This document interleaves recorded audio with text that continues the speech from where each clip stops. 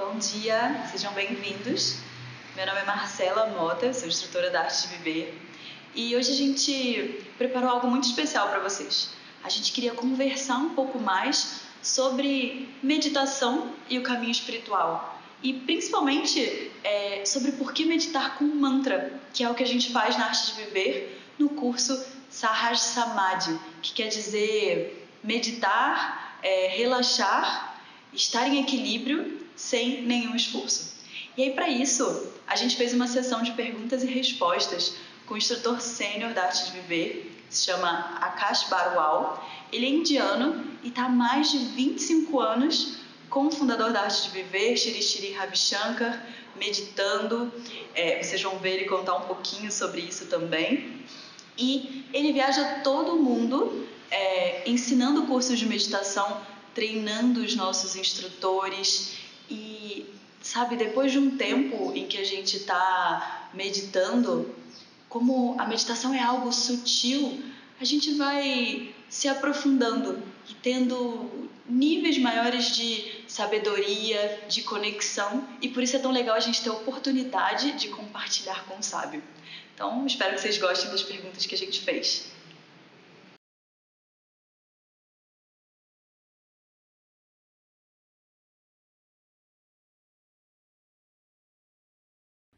Good evening to you all. Let me recount my own experience as a 18 or 19-year-old teenager when I experienced meditation for the first time. If you can see, I'm not using or I'm not saying that I learnt meditation because I cannot associate. I still don't know if I learnt meditation. To me, it was more of an experience, and it definitely happened being with my master Sri Ravi Shankar, just sitting naturally around him, and many times we would go for walks, just watch sunsets, sit by the rivers, and those were the first moments I noticed my eyes just dropping down themselves and mind just vanishing, or how I would put it now, expanding, and I wouldn't realize the time. As you know, Gurudev, after he sits around or leads us into a meditation, he always asks, did you realize the time? And it would, mostly 20 minutes or half an hour would have passed on, and those were the moments I felt timelessness. And it was much later on I recognized it as meditation when I started teaching it myself. So I definitely believe that meditation has a very strong vibe to it. If you have ever noticed, when you go to places like temples or churches, or when you go to places where there are very happy people, the moment you go, or even to a house which has a lot of happy people, you go to the house and you notice that their happiness, their vibe, their vibration, their peace, it immediately affects us. So there is no doubt that to be able to be peaceful and to learn how to be peaceful, it's a great thing to have a company or friends or people who are teaching you how to be peaceful. They should be peaceful themselves. And when you meditate and when you're learning with a master, when you're learning with a teacher who has been who has a calm mind himself, you will notice it helps you to experience that calmness. It helps you to go into that space of mind very easily. So that's an important factor to learn it with a master. Of course, one could say it's easier to read from books or watch a video on YouTube.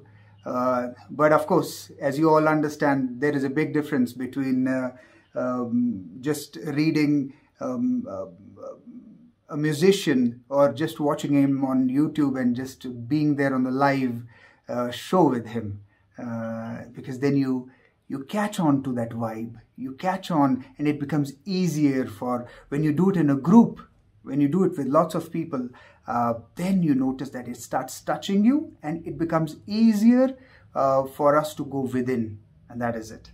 That is why it is important to learn it with a teacher.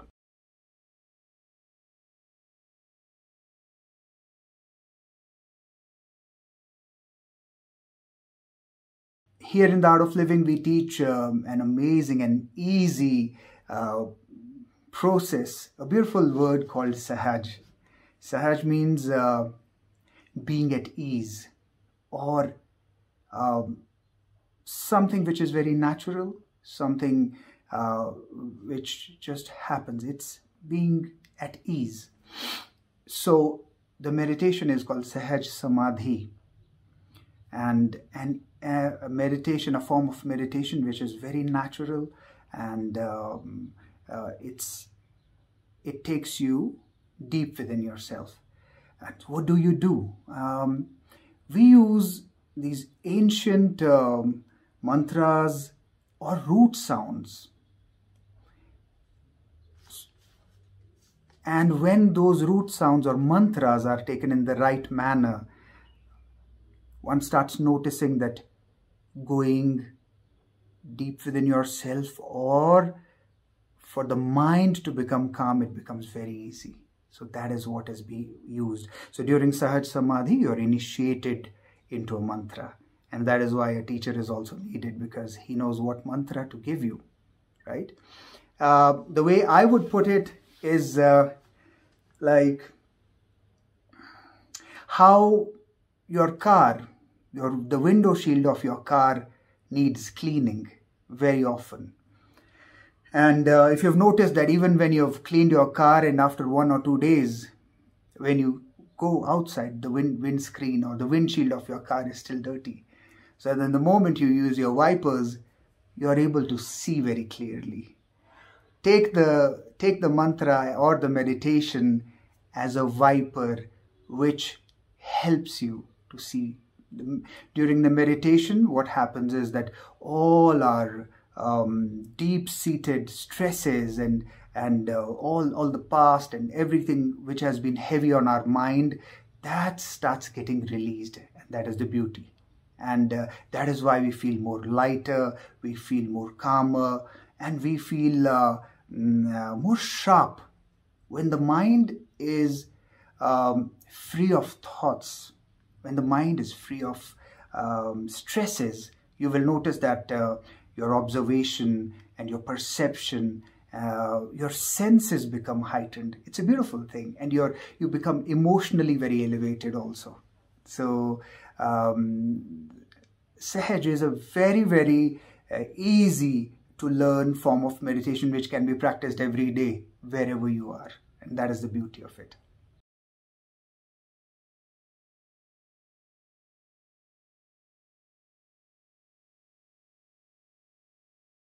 In earlier times,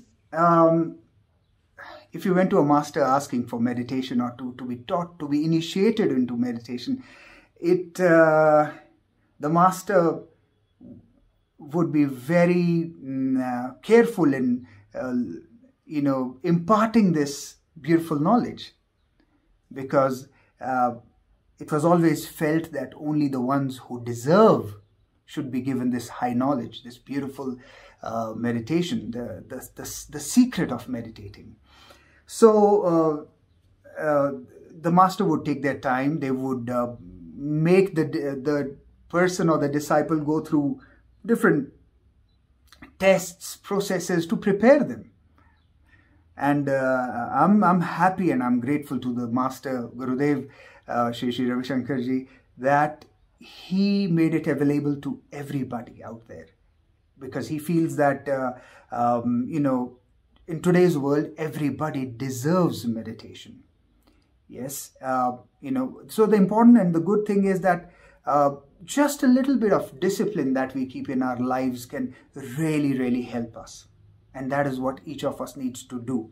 And that is why, this beautiful science of meditation, this percolated from the master to the disciple and down the ages, thousands of years, because this is very experiential. You see that only a meditator can, the one who meditates can impart, because this lesson has to be imparted experientially. So that is why this knowledge came down, not through books or lessons, but from their deep experiences of meditation, and from thousands of years, this knowledge, this is how it has come about. That's it.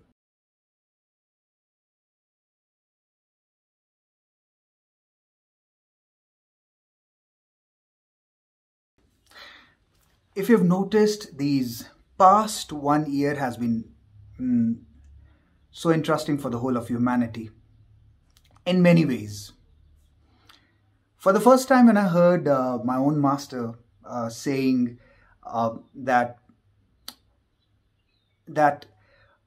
sadness is not really a bad thing many times, because it's the boredom or the sadness in our lives, all these deeper experiences that we have gone through, which many times awaken us. If you've noticed, it's interesting, all around the world right now, I have been very surprised myself because of the COVID, and there has been so much of anxiety out there with the people, so many people losing their lives and, really don't know what to do. So many, people out there have started thinking about life in a very different context. People have started asking themselves questions which they usually wouldn't have. Many of my friends have, they share with me that it's interesting that they have started respecting life much more. And, they have started to think more than material things in their life. That life is not just being comfortable, making money, or having a big name, or, So, to me, this is the beginning of spirituality. Correct. Why? Because deeper experiences in our life sometimes, when our mind gets bewildered, for a moment, we get empty. And in those moments of emptiness, we start questioning life. We start questioning everything around us. It's interesting, and masters put those moments of emptiness, experience of it, they're like the experiences of meditation. So that is why traditionally meditation has been very strongly connected to spirituality, because there's not a really big difference. It is, I would call meditation as a vessel which brings us deeper. It makes us deeper. So yes, meditation is the key to have an open mind. Meditation is the key to have a kinder heart. Meditation is the key to a happier us, and that is spirituality finally.